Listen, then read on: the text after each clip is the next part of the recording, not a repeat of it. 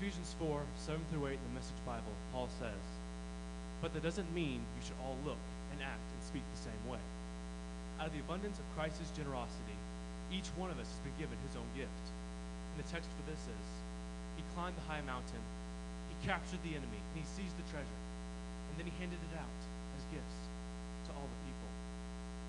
To some, he gave gifts seen by all, but to others, he gave background responsibilities. There is no part too small in the kingdom of God. Each one of us is called to serve, no matter how big the task or how small.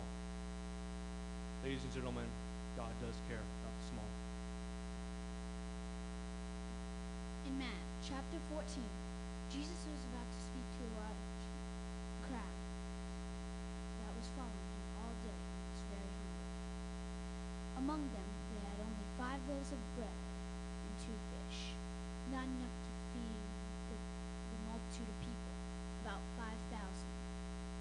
Jesus took what was small, blessed it, lifted in prayer up to heaven, and it was multiplied, enough for all attendants to eat, all 5,000 people. I ask you, how small can one part be?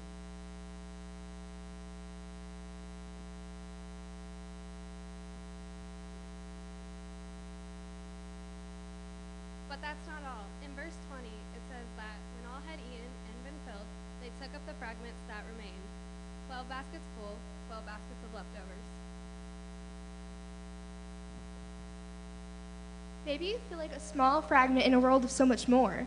God can use you. God will not waste you away. There is a part for you to play. He has called even the small. 12 baskets were filled with leftover fragments. Imagine. When we all come together as one, big or small, what a beautiful sound it can be.